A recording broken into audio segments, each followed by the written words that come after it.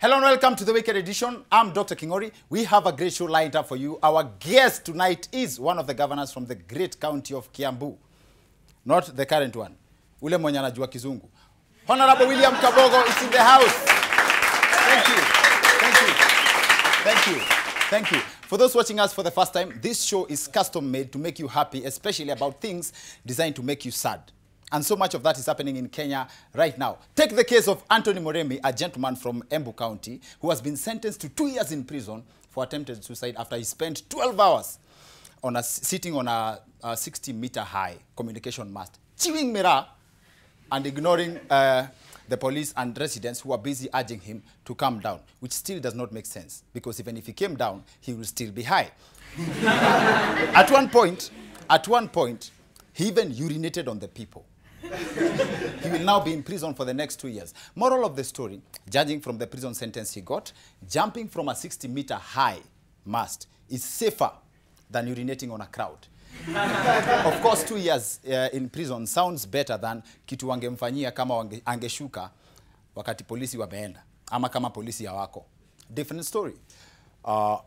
Tunasema pole kwa familia. Marehemu walikojolea wa Kenya. Kila mwananchi anajua kwamba imeandikwa kojoa upigwe.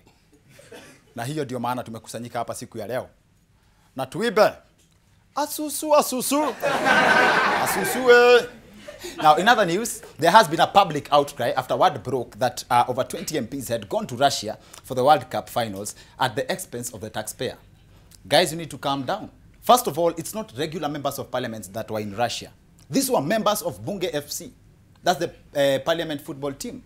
And if you have watched them play, you will understand why they really needed to go to Russia and watch how football is played. Have a look at Waishimio in action and tell me if you still don't think they needed that trip.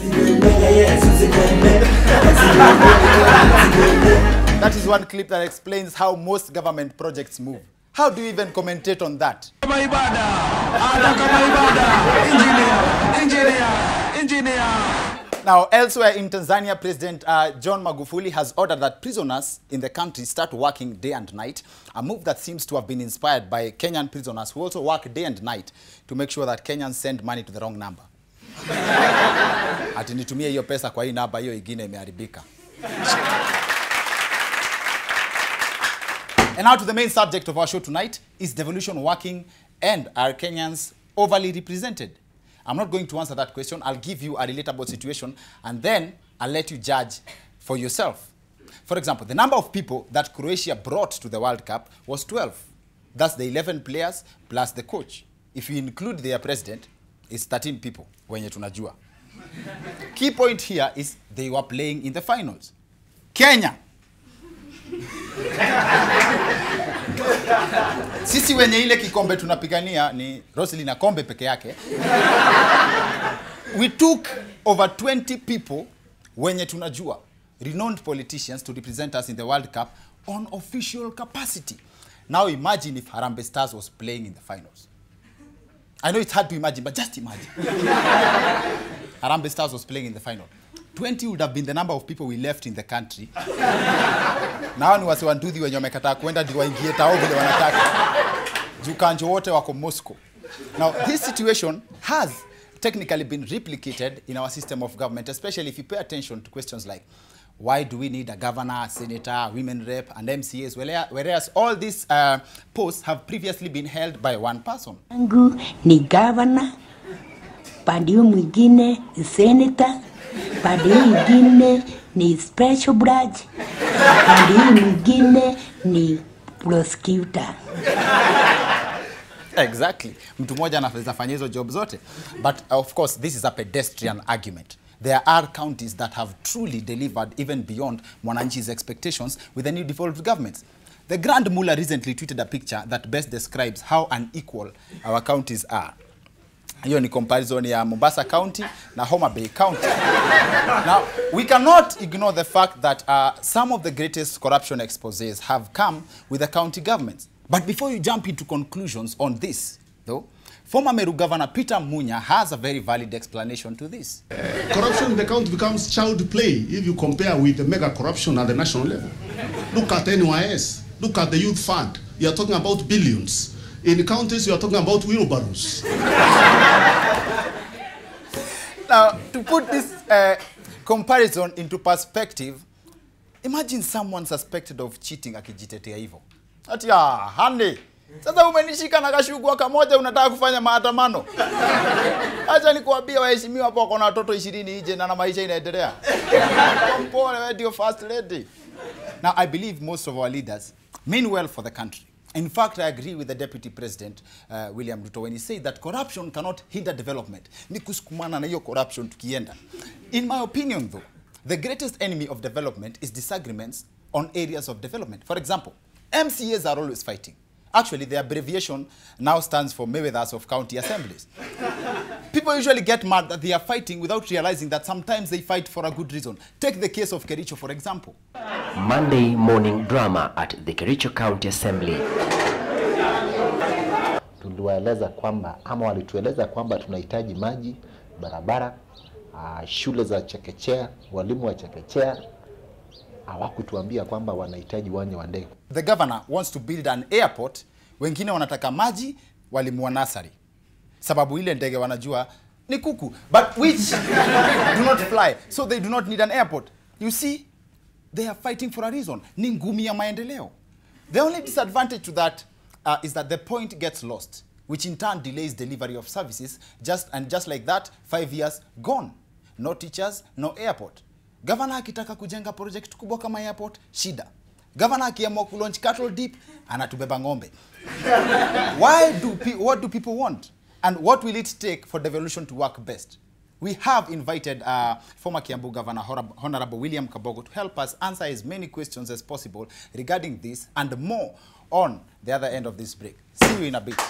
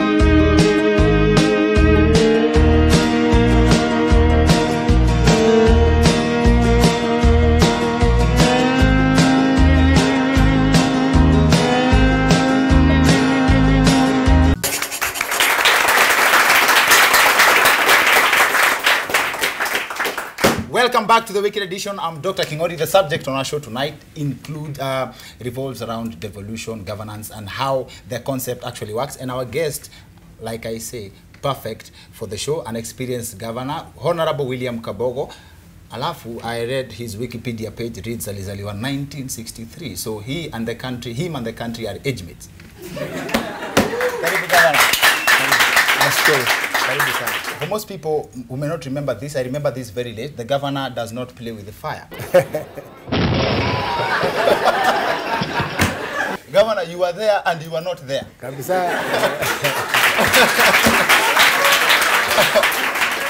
Wacha nikwambie. Yes. Ukiona danger, unahama. Nilikuwa nataka kuuliza about high school fires, alafu nikaona wewe ukaangi karibu na moto.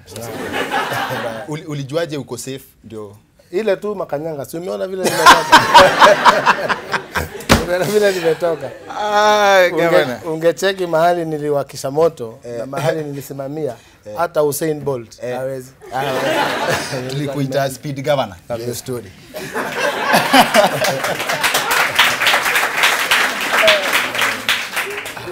All the governors in Kiambu have one thing in common. Wote walisomea India, Punjab. Punjab. So na kuna accusations, mlikuwa mnasoma na lugha gani juu? Ni Kihindi kwa sababu kuna wengine tunasikia. Pale mimi nilikuwa tulisoma Kizungu na kiteleza sana nasema Kihindi. Kiasi. So lakini Kizungu was specialized na Kihindi. the medium anaweza endelea kidogo. Unajua akisema calculus hesabu inafanywa namna gani, aingie kidogo anasema you know yaar, take by you know that is okay. Take by ni you take it tick is it okay? Take by. You take by is a young man. Huku by ni bay. Namna hiyo.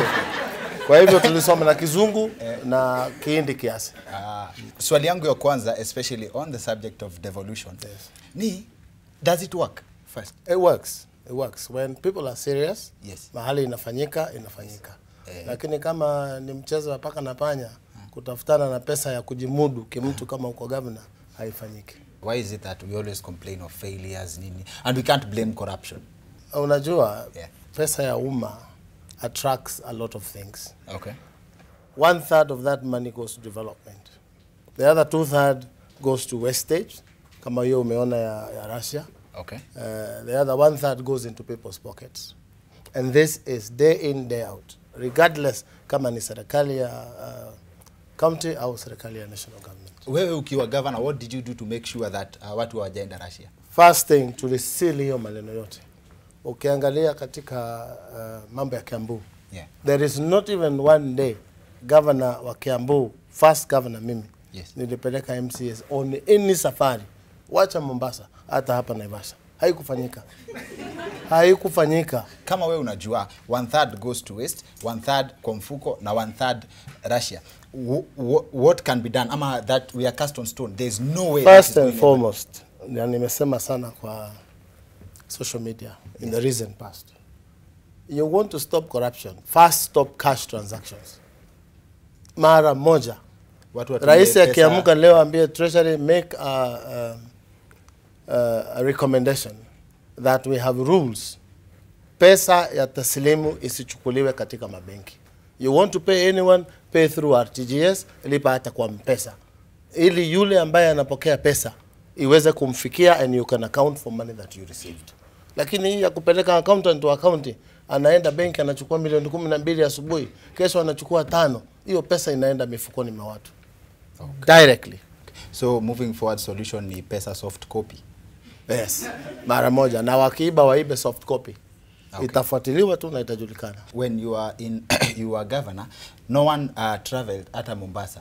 Hakuna kabisa. Mimi mwenyewe nisafiri. Na mahali nisafiri nilikuja na matunda ambaye saa hii watu ya county wana enjoy. Wewe ulienda na wengine? Nimeenda Ulaya, mambo ya kidney, tumefungua kidney plant Thika. Nimeenda India, mambo ya ujenzi ya kuuza ama hapana. As usual, sio za mbuzi na watu. Mambo ya treatment of kidney disease, transplant na mambo kama hayo.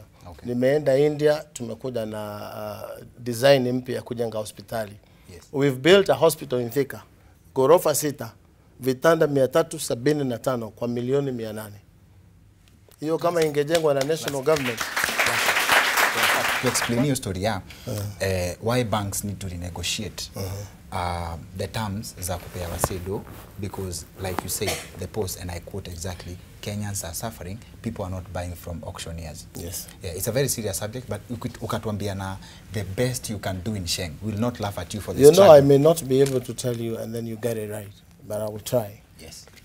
Sasa wewe msee umeingia benki. Yes. Umekopa pesa. Yes. Wamekupa doo kiasi fulani. Sio? Yes. Tuseme ya kununua shamba na kulima.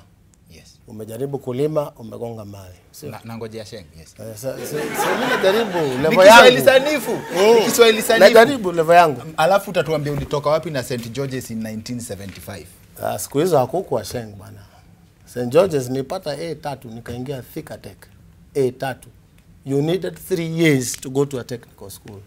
36 points out. Sikuacha technical school hiyo time walikuwa nafanya. Thika zilikuwa 5. Thika, Sigaragala, Kabete, Kakamega, sijui na gani. There were 5 in the whole country. So in the 3 years to na nikafanya electrical engineering. Nikikufungia stima jo.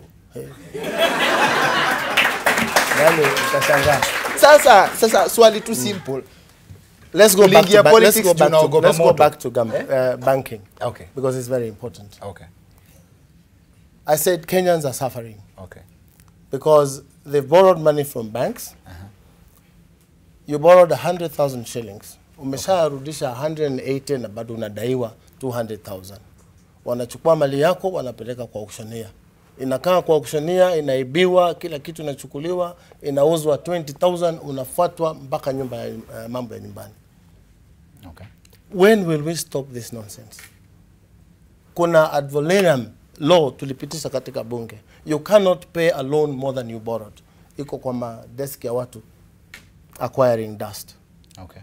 Why don't you tell the banks, renegotiate with these people, waongezeni pesa, waende wafanye biashara, atakulipa pamoja na ile ya mbeleni. Isn't it just common sense? Sisi ambao tunafanya biashara level ya juu, mimi nafanya biashara, najenga manyumba. Okay. In a place where nimeenda nimekwama, narudi kwa benki naambia, I will not be able to pay you unless you add me some more money. And I'm serious. They know that I will not pay. So the choice is yours. The choice is yours. So if we can make laws in this country to safeguard the young men and women of this nation, people will become serious entrepreneurs. There are not enough white-collar jobs. Hakuna kazi za kutosha kuajiri watu.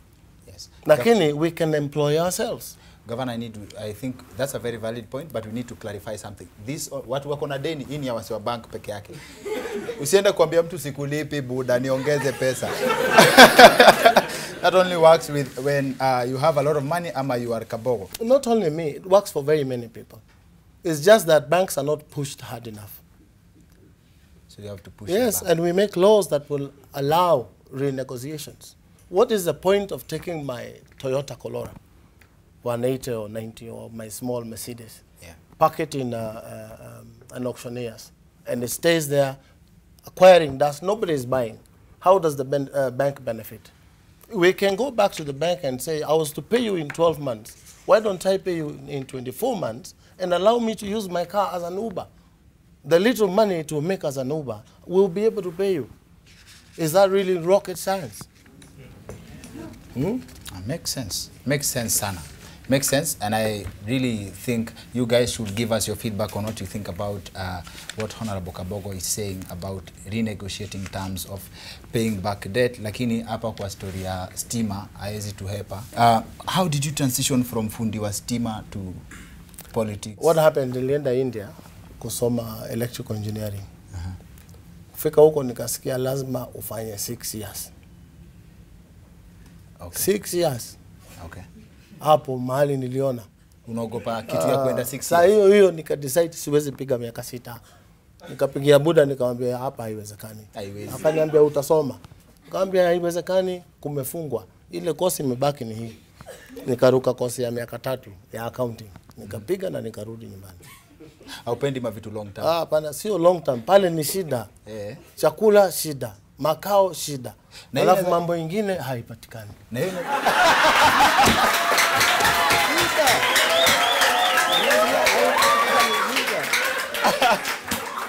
unajua? Sasa kama wewe uko na nduvi nyumbani, kama uko na nduvi nyumbani na umezoea kwenda dukani na nduvi na pale umeenda haipatikani, si ni shida? Ni shida. Mimi siwezi ongeza kitu kingine kwa hiyo. Na ule jamaa wetu alikaa hiyo 5 years.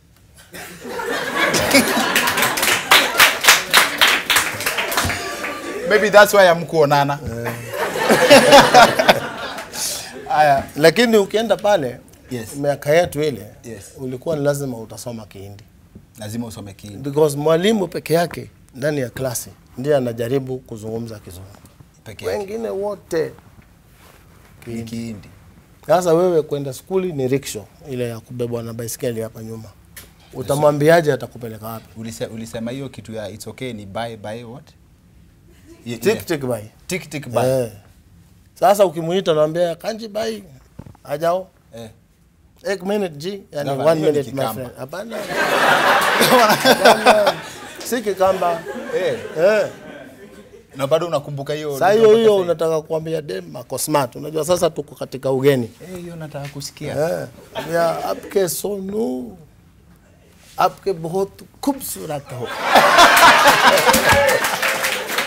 Yani bahati ni sana. Kupsorat yani uko sura iko sawa. Kupsorat ni kupsorat kabisa. But hiyo inakaa kama matu. Sasa wewe usijaribu hapa kwa sababu unaweza itaka kuna complaints za workers going on strike kwa sababu there is no money, money has not been disbursed and stuff.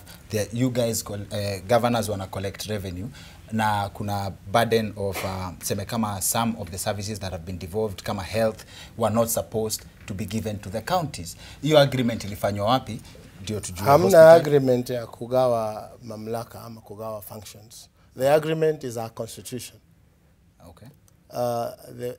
The fourth schedule gives projects that are or functions that are for the national government and functions ambazo ni za county government.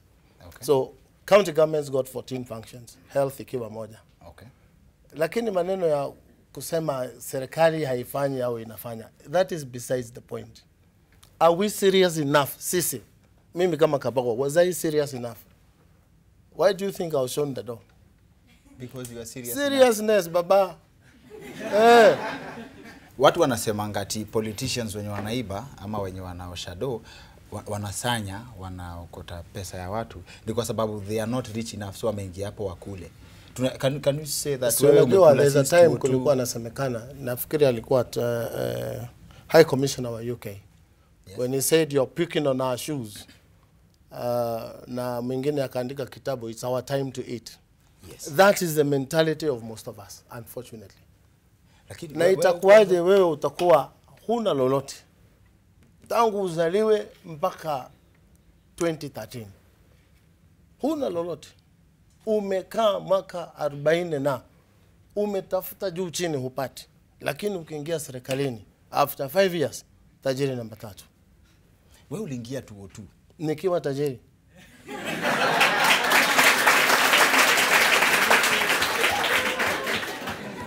Na nikatoka 2007 kwa muda wa miaka 2 nikiwa tajiri bado. Hata kuonja tu. Wewe unafikiri ningepatikana na hizo vitu sahihi ningekuwa nje? There are claims that you lost not because you hadn't worked for Kiambu people, but because kuna propaganda ili leak almost last minute that really discredited your candidature. Well, there was a propaganda. Yes. That was manufactured. Okay. That insulted women. Okay. What makes me very happy from where I sit now? Yes. They don't say I didn't work. Oh, wanasema yule jamaa job. Yes. Alichapa. Ulinyorosha job. Lakini alitusiwa mama. Sasa wakaulizwa nani alitusiwa? Alitusiwa mama wapi? Why don't you bring one tape? Let me tell you, propagandists. Sijuzi mheshimiwa deputy governor ameingia kwa TV na akasema I want to apologize to Bwana Kabogo for the things we said that were not true. Sasa hii wakizozana amesema hivyo. Yes. Tena bado watakuja wengine na mimi si mchawi. Because you know vengeance, the Bible says vengeance is for the Lord, for those who believe, and I am a believer. You are a believer. Yes. Lakini governor wewe pia mbona hukupiga makofi? Yani mimi ni believer. Nilikuwa nataka sikuwa nataka ku make comment hapo kwa kuokoka, but then wewe pia as much as possible watu usema wewe pia si kidogo hapo kwa kusema, si kwa kusema like kuna image tu about wewe yenye uingiza wasee baridi. Wewe tu inawezekana uingiza wasee baridi. Mtu alitoa wapi courage ya kukupiga na propaganda? Ulijua ni nani? Sasa sine wao ni nani mwingine? Who are the beneficiaries of that propaganda? It is them. But at least they gave me some months off, some years off, so I can kidogo niangalie mama, nikae na watoto, niangalie biashara namna gani. Okay. Turudi na bang.